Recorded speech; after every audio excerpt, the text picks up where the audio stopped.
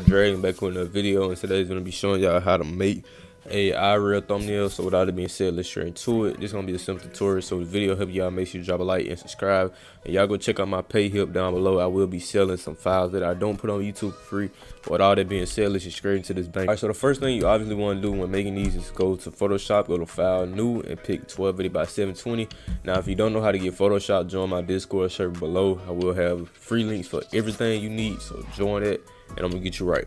But you just want to come in here, and then you want to go to wherever you get your image. Just right click, copy the image, come over here, hit Control V, and you just want to make this smaller and kind of resize it until you get to the right size. Alright, so this is the size I will be doing. Now you want to hit P on your keyboard to go to the pen tool, and you just want to cut this out, and I will be back with y'all once I cut out the entire image. Alright, so just connect the dots and make selection, fader radius on 1, select inverse, and then you just want to do it right there to create a mask on the layer. So after this, you want to go to brightness and contrast and just up the brightness on the image like that. And then you want to go onto this image, go to filter, then camera raw filter, and wait for that to open. Now that you're in here, only thing you want to do is up your texture. Right now we're not going to focus on the other stuff. I mean, you can up your blacks, your whites, shadows, and exposure though to make the image brighter. But that's pretty much all you want to focus on. You might have to turn your brightness down a little bit because you did that. So after this, just hit Control J, go back on here. This time you want to delete the mask on the layer, and you want to right click, convert this to a smart object, go to filter, then blur, Gaussian blur, and you want to set this to about 2.6. After that, you want to double click layer 1, go to inner shadow, and you just want to basically add something similar to this right here.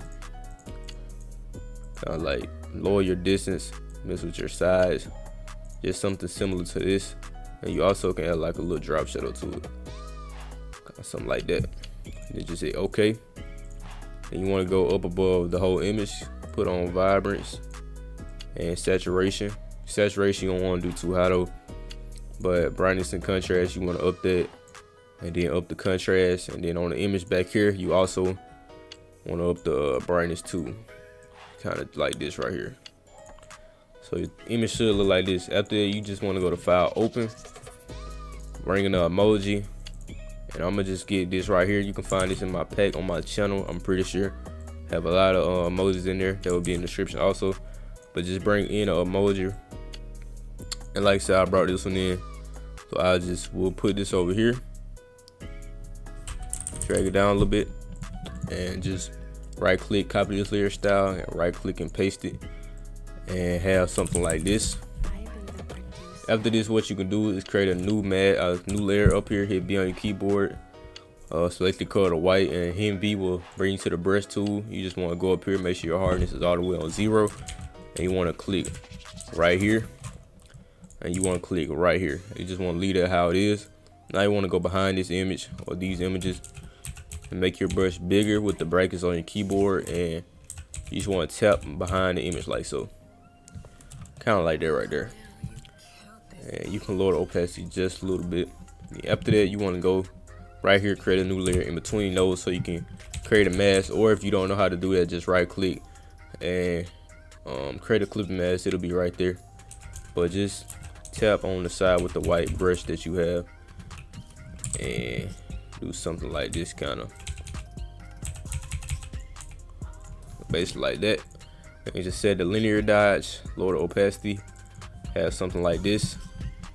And you can go to brightness and contrast on this image, up the brightness, go up here to contrast, probably up there a little bit more, then up the brightness a little bit more, lower it about 25 or 26, and just have something like this. And now all you have to do is go to camera raw filter, and I'm gonna just lower the brightness a little bit more though, I don't want it too high, about right there. You just go to camera raw filter, group those, hit Control J, then you Control E. And if you don't understand it, just slow the video down or hit me in the comment section. But after, you just want to go to filter, camera raw filter, and I'm gonna apply this setting and show y'all how y'all can do it. All right, so this is a preset I use, and you can just copy these settings right here if you slow down the video. But pretty much all this does is just make it look better. So I just leave these on default. But yeah, really what I recommend doing, just open your texture, your clarity, vibrance, and you can lower your shadows to get like a darker image, up your contrast, and you really don't have to mess with all this, but the blue primary does help a lot, and this right here doesn't really make a difference too much. So you can just say okay after, and then after this you want to go to camera raw filter again, or you can go to topaz labs. It's up to you, but I know everybody doesn't have topaz, so camera raw filter would be easy to use. So we'll just go to texture, put this on about 25 so we can make the image look a little better. And then we want to go down here to noise reduction and sharpening. We'll set noise reduction to about 25 because you can already see a difference. And then we'll just sharpen this about 65. And you want to hit OK. And then you can see a difference between how we started and then how we ended. So it's pretty much how you make a simple thumbnail on Photoshop. If you enjoyed the video, make sure you drop a like and subscribe. Being boy Dragon, peace out, and go get that free PSD in the bottom and support your boy. Let's get it. We on the road to 5K.